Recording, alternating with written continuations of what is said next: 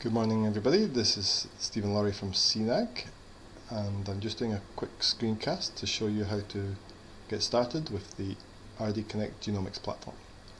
So the first thing you need to do is go to this web page in your browser, platform.rdconnect.eu. Then look down to the genomics section and you'll see the link for Explore Data. Click on that link. And then to log in you have to use your supplied username and password,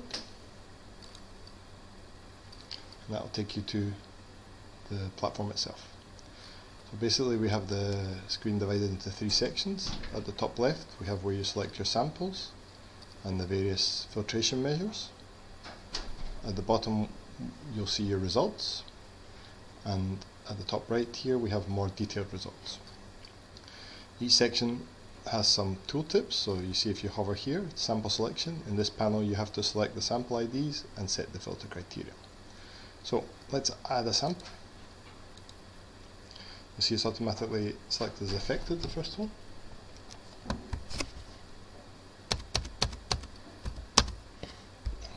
And by default it's looking for heterozygote positions, but you could be looking for homozygous ref or homozygous alternative.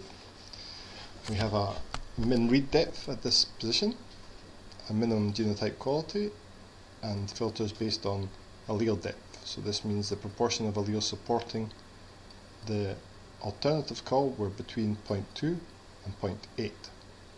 This makes sense for a heterozygote position, but you can change these to be more lenient if you want by making them wider, or to be more restrictive by making them tighter. Likewise for genotype quality, you might want to restrict only to very high quality variants above GQ of 90, or you might want to be more lenient and include variants that were only read to a depth of 10.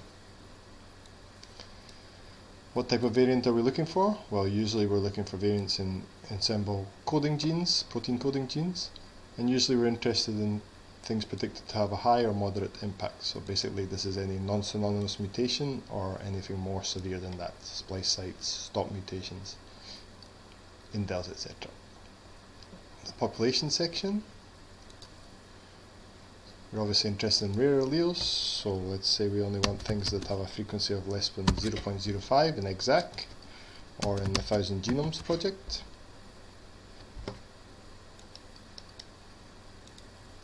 And we might be interested in it being predicted to be disease causing by one of the tools that try to predict these things. So this at the moment is implemented as an OR. So if we select disease or damaging, if the variant is classified as damaging or disease by any one of these predictive tools, then we'll get some results. So let's run a query here.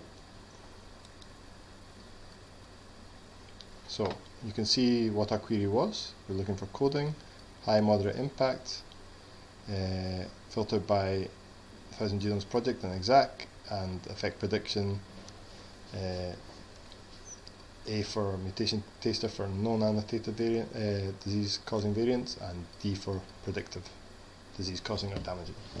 And here you see we have 626 results, and we show up to 100 results per screen. So as you scroll down, you can see the first 100 results are here, and we can load the other screens, so this will be results between position 301 and 400.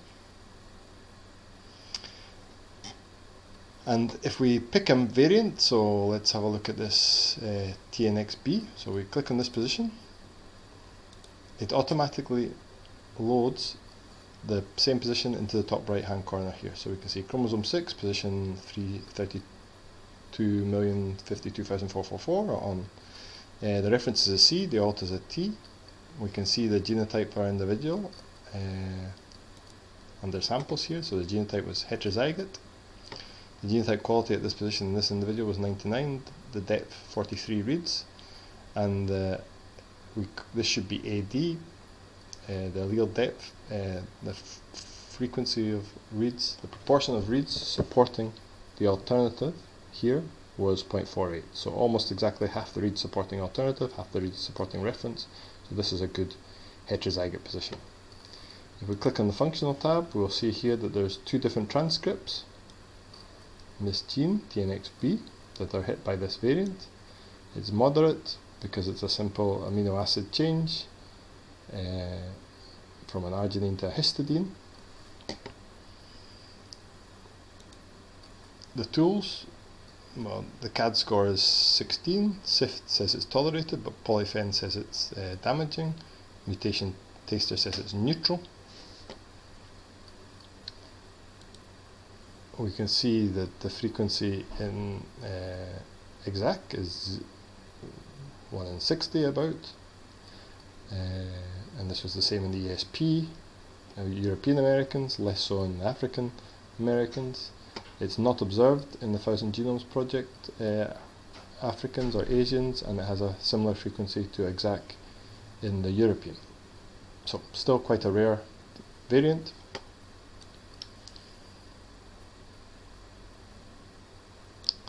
We click on another one, so we click on this one, and you see now automatically loaded up here we have the RGL position, coding, moderate, missense again, glutamine, glycine to glutamine. You see we've also included links out to the most important genome databases. So MTCH1, if we click on OMIM here, it will link directly to the OMIM entries for MTCH1, likewise for Ensemble, Entree, GeneCard, Cosmic, ClinVar, Exact, and GWAS Central. So let's add some more samples. So this is actually the index case of a trio. This is one of the parents, E36, E37 is another parent. Now this is a suspected de novo. So in the parents we're looking for homozygous reference positions. In the index we're looking for a heterozygote position. We're still interested in things that are moderate or high and quite rare. We would expect if it's going to be important that it's predicted by damaging by one of the tools. So let's run this query and let's see how many variants we get.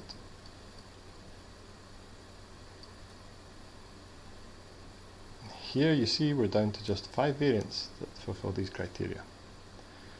And here they are. So we can see the genotype here is always heterozygote for the index. We can see the genotype of the parents is always homozygous reference, and we can see the genes that are involved here.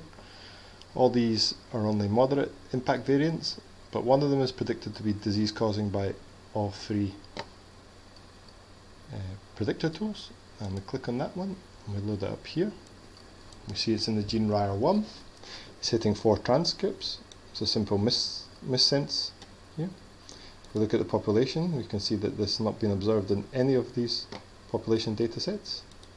The predictive information, again, as for below, everything suggests it's disease causing. We look at the samples and we see the genotype quality is very high and the depth is reasonable in the parents, and actually this has a surprisingly high depth in the sample.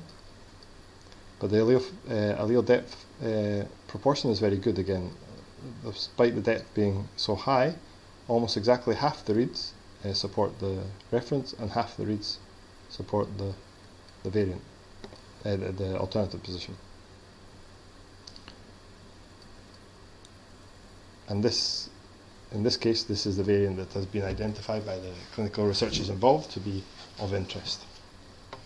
Now, if we want to reset our settings, we go up here and click reset, and that resets everything to defaults. So you'll see the population filters have disappeared, the variant types have disappeared, so everything's blank, but it leaves the samples the same, so that this is an easy way of doing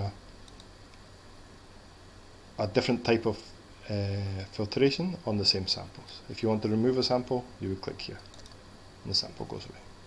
So we'll add it back in. So now I want to show you an example of using the compound heterozygote filter. So you'll see here we have the same 3 samples, and as it's compound heterozygosity, the only thing that's important is knowing which one is the affected. And at the moment we're assuming that all non-affected are parents. So we click this box for compound heterozygote, and again we can apply filters. So let's assume we need a pair of variants that are at least of moderate impact, that are segregating in a compound heterozygote manner within this trio. We hit run query,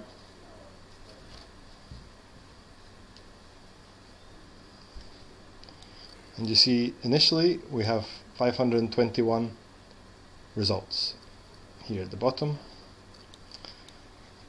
And the way the query is implemented is that we're looking for at least 2 variants in the same transcript of a particular gene. So here we can see the first example in TMEM82. We have 1 high impact variant and 1 moderate impact variant that are segregating in a compound heterozygote manner. So the index is heterozygote in both positions, and the parents are heterozygote at one but homozygote reference at the other.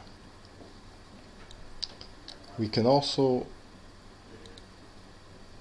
add population frequencies here,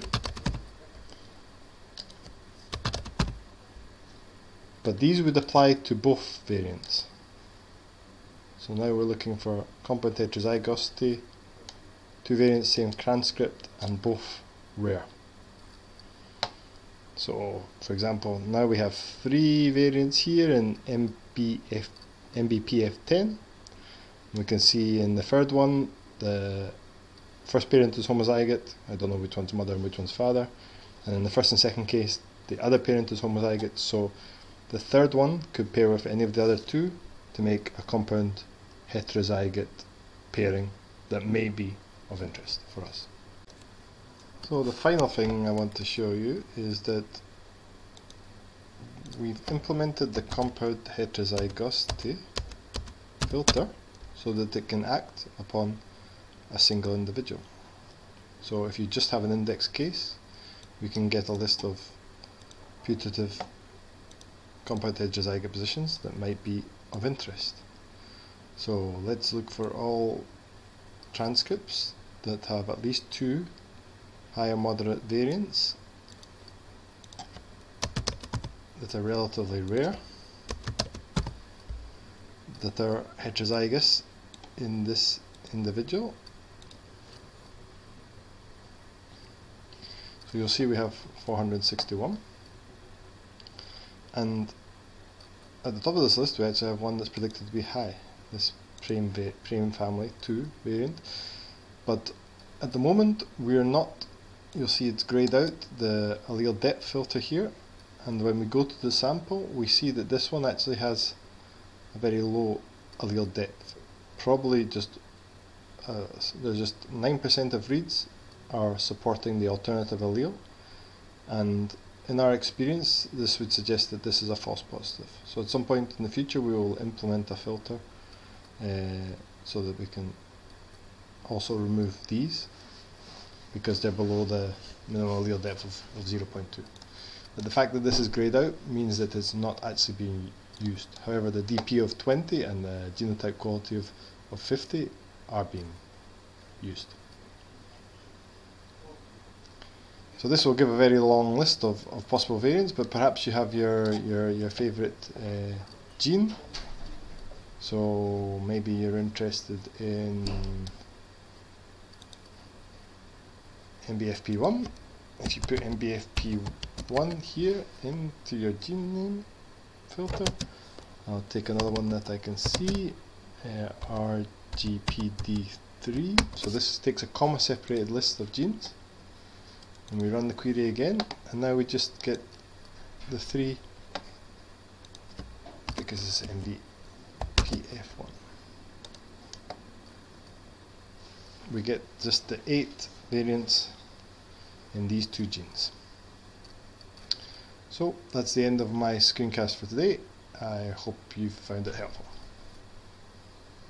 All the best.